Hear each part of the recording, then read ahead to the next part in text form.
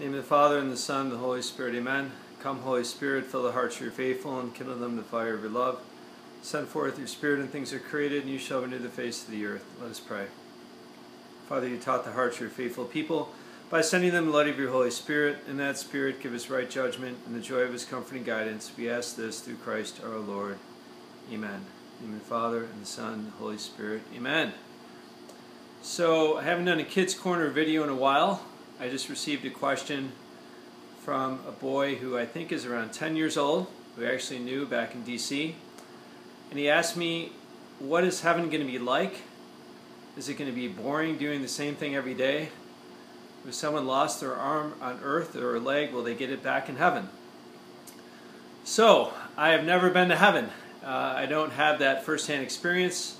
The church hasn't talked a lot about what it's like. We know it exists. And it is a mystery, right? So it's a place where, we're not quite sure about exactly what goes on there, what will go on there.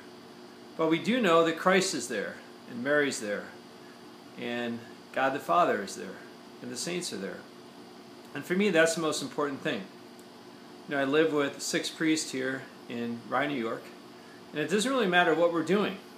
If we're cutting wood, if we're enjoying pizza together, traveling together in the car, for me, that's kind of heaven, because I'm with people that are holy, people who have goodness in their heart, people that love me and respect me. I feel appreciated. And the goodness and warmth and selflessness that I see inspires me. I remember as a kid, if you want to use a family image, just being in the backyard with my dad when he would hit baseballs to me, sometimes for an hour or so. I played Little League, I was second base, he would hit ground balls. He would hit pop-ups. He would throw pitches so I could improve my batting. And it wasn't so much that I loved baseball, I love baseball. But that I was with my dad. And he smiled, and he laughed, and he encouraged me, he loved me. It was about being with my dad. That's what made heaven, that moment heaven. We're playing ping pong with my brother Jim.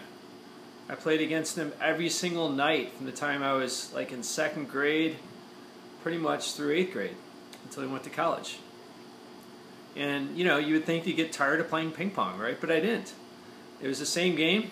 It was the same situation down there in the basement. Unfortunately, a lot of losses on my end. I finally beat him after like 4 years. But it wasn't about the ping pong. It was about playing with a brother who loved me. My brother Tom, my sister Deb, I feel the same way. So that's really the key, is that we're going to be with Christ. We're going to be with the saints. We're going to feel loved. We're going to feel appreciated. It's not so much what you do, it's who you're with, right? I think that's the key.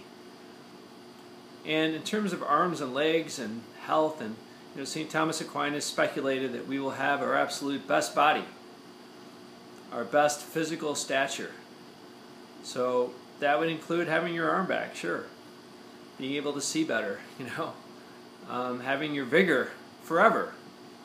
That perfect presence that you had, but you're not going to worry about it. You're not going to be comparing yourself if you're better looking, if you're more intelligent. And, you're going to be who you are, and God's going to help you see how wonderful that is. And you're going to be at peace with that. You're going to be satisfied. You're not going to be jealous or wish something were different.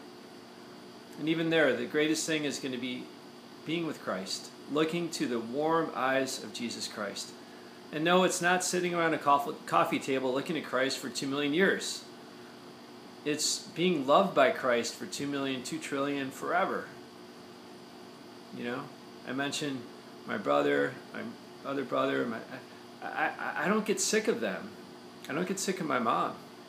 And what we do is just a reason to be together, right? So I hope that helps.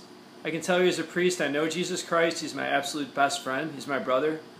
He's what brings heaven down to earth right now. I think you can taste it right now in the Eucharist. You can taste it during Mass. You can taste it in prayer. You can taste it on a beautiful day. When you hear the birds chirping and you see, wow, God made this.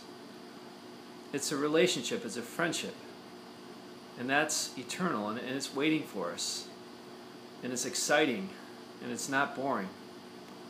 And it's going to be so beautiful. God bless you.